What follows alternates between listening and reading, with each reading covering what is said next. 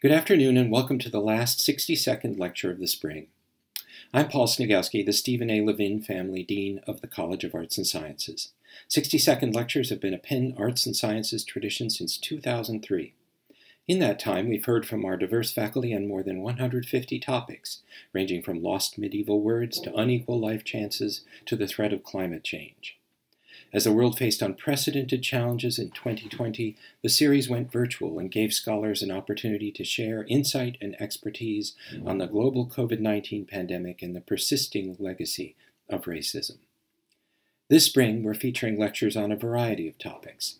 Today, we'll hear from Jean-Christophe Cloutier, an associate professor of English. Jean-Christophe studies translation, narrative, medicine, aging, and science fiction. His teaching and research also involve popular culture, notably comics and cinema. He regularly teaches comic studies, including Making Comics, a creative writing seminar with cartoonist Rob Berry. His books include Shadow Archives, The Life Cycles of African American Literature, which won awards from the Modern Language Association and the Modernist Studies Association.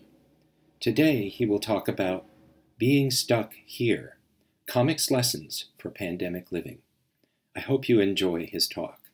To see our entire library of lectures, visit us on the Penn Arts and Sciences website or the Penn Arts and Sciences Vimeo library. Now, here's Jean-Christophe Cloutier.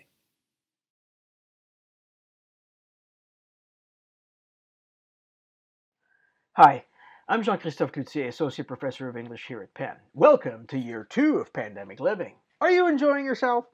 If you're anything like me, this means that you've been stuck in the same location for quite a while. So what I'd like to talk about today is how comics can help us better understand or appreciate, enrich our lives when we're stuck in the same location. More specifically, I'd like to talk to you about Richard Maguire's 6-page comic, Here, from 1989.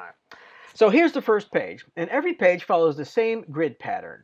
6 square panels arranged symmetrically for a total of 36 panels. As you can see, the first panel shows the corner of a room in an apparently empty house. Then, in the top left corner of every subsequent panel, Maguire inserts a year number. The first 3 are 1957, then 1922, then 1971, and so on. The panels move through past and future without obvious logic. Quickly, the panels begin sprouting other panels, insets from other years. These insets start to create a kind of palimpsest, a kind of where layers of time are superimposed upon the same space. But as we move through time, we never ever move through space. We are stuck here.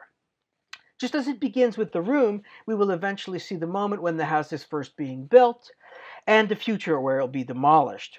The comic expands our historical sense to recognize all sorts of other lives that have inhabited this same space, whether it's the primordial ooze, the dinosaurs, farm animals, the very trees that used to be there before the house was, or, of course, the indigenous native tribes who thrived here before settler colonialism.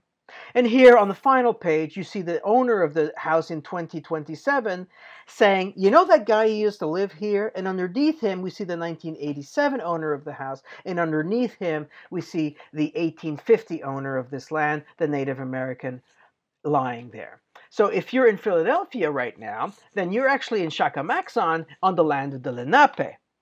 So among Here's many lessons is to encourage a deeper historical sense, an eco-critical awareness, a reminder of settler colonialism, legacy of displaced lives, and really that we ourselves are mere transient occupants of this space. Really, this pandemic has been a blip or maybe a panel in time, and maybe soon we'll get to get out of here.